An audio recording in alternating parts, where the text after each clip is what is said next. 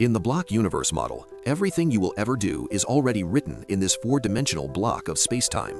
Your decisions, your actions, even the feeling that you are choosing between coffee and tea are already there, fully existing within the block.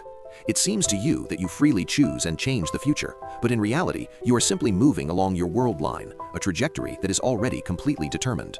A simple analogy: imagine your life is a finished movie on a DVD. As you watch it, the hero, you, at some point decides to turn left or right. It feels like he could have chosen differently, but on the disc there is only one version recorded. You cannot change the movie, you just watch the frames in sequence. Exactly the same way, in the block universe, your choices are part of the recording, not an opportunity to alter it. So where is free will? There are two main perspectives. Compatibilism, the most popular view among physicists and philosophers. Free will exists, but it is compatible with determinism. You are free when you act according to your own desires, thoughts, and character, even if those desires are already written.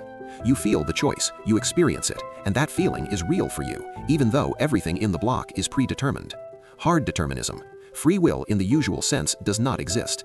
Everything is predetermined by the laws of physics from the Big Bang onward. However, this does not make life meaningless. You still genuinely experience emotions, joy, love, and achievements. They are real for you in your now. In the end, yes, we move along a recording, but this recording includes our full sense of freedom, choice, and change. We are not puppets in someone else's play. We are the play itself, complete and authentic. Subscribe.